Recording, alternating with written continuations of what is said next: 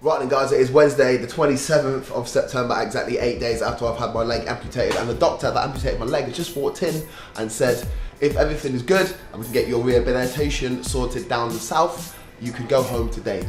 Whoop! Happy days, baby. Today or tomorrow anyway, so that'd be nice. So hopefully I'll be getting out of this prison cell that they left me in. Oh my god, that's gonna be beautiful. Fresh air and sun on my skin. Love it. Right then, this here is Dr. Ramirez. He is the man who put my foot together in the first place, and he's the one who chops it off this time as well. So Mr. Dr. Ramirez, thank you very much, sir. The man, the legend. So these are my release papers, baby. That's what that means. That means I'm going home.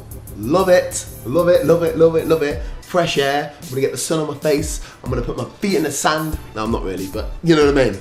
My foot's going in the sand. That car was like, shut up. Oh my god, I'm free. I'm actually free. We're not actually out of hospital yet and I feel much better already. Do you know how nice it is to get just sunlight and blatantly just fresh air on your face after being trapped in 5 weeks. Oh,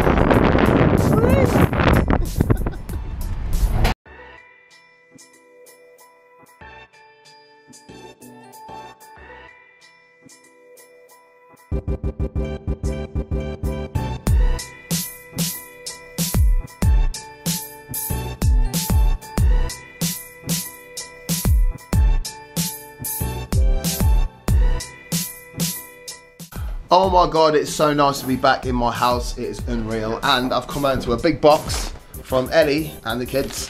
Ellie, Morgan, Alyssa and Alea.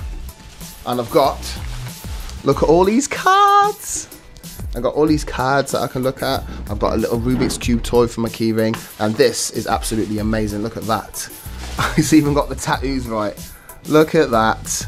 And it's got a little bionic leg on it. I don't know about the hair, I'm going to have to grow my hair like that now, aren't I? And a big shout out to Hellfire Juice as well for passing me my stuff. Thank you, Hellfire Juice. Oh my days. So yeah, it's really nice to be back home. I'm back in my own house and I'm chilling. So people, I'm home at last and nothing can beat your own bed, and I can't wait to get in this bad boy later, trust me. There is one thing I will say about coming home though. You look at things completely differently.